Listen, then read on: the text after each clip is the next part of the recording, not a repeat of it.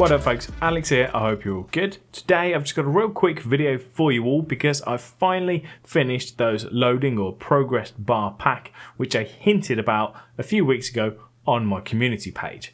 They're available now for you to download and start using. There's two packs available. There's one which is completely free, or you can buy the full pack which contains 14 different progress bars from the Buy Me a Coffee link down below. That'll set you back just 3 coffees, so about £9, and that'll get you all of these different loading bars. These are a little bit more expensive than my transitions, but they've just taken so much more work to create, so they are a little bit more expensive. Now the cool thing with these loading bars is they're completely customizable, so you can make them as long or as short as you like. There'll always be a 1 second animation in, 1 second animation out, and then the progress bar will be in the middle, so they'll always look really cool and really polished.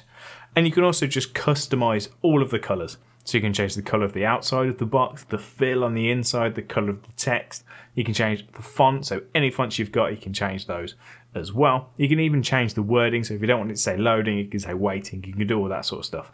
Completely customizable, and they will work on any frame rate and any resolution. Now I recommend, even if you want to buy the pack, even if you want the full ones, download the free version first, make sure you know how to install it, make sure they all work, and then go ahead and buy the other pack if you want to. Just a good way of doing it. Make sure that you're happy with them and you actually want to buy them before you commit to spending any of your hard-earned cash. Right, with that out of the way, let's hop on the PC. I'll show you how they all work, how to install them, what they do, all that sort of good stuff.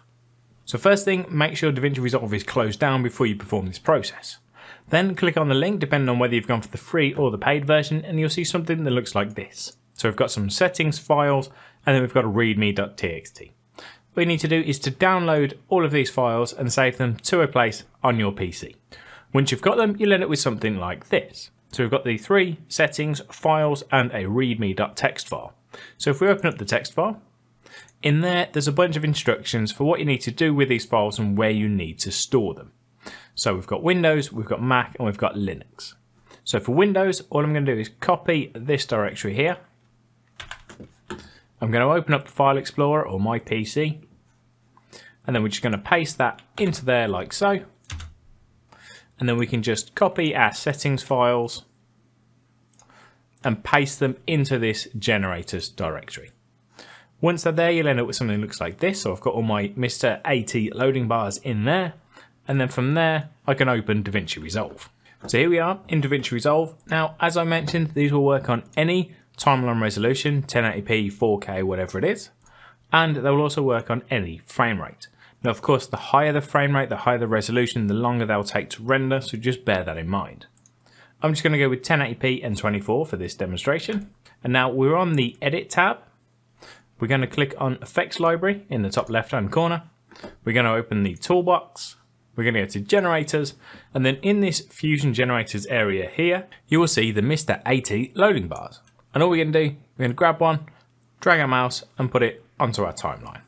Now I recommend that you go to Playback, Render Cache, and change that to Smart to make sure that it renders these in the background because they won't play at regular speed otherwise. Once you've got that turned on, you'll see this little bar appear above it. Once it's turned blue, that means it's rendered and it'll play back smoothly, like so. Now these can be stretched to any length, so you can make them as long or as short as you like. You can see it will automatically adapt to the length of the file as required. Now if you give it a click and then open the inspector in the top right hand corner, from here there's a bunch of different options. So we've got the Fusion tab and then we've got the Video tab. So just go to the Video tab really quickly. This has all of your usual settings, so we can do zooms, we can change the position, we can change the rotation, you can change everything like you usually would. Within the Fusion tab, you've got these little icons across the top. If you hover your mouse, you'll see what they are. So we've got a controls, bar color, and fill color. You can also right click and you can see the options in there. Within the controls, we can change the font, so we can change this one from Arial to, let's try a Reno, and you can just change the font to whatever font you've got installed on your PC. We can change the color of the text, so let's make this blue.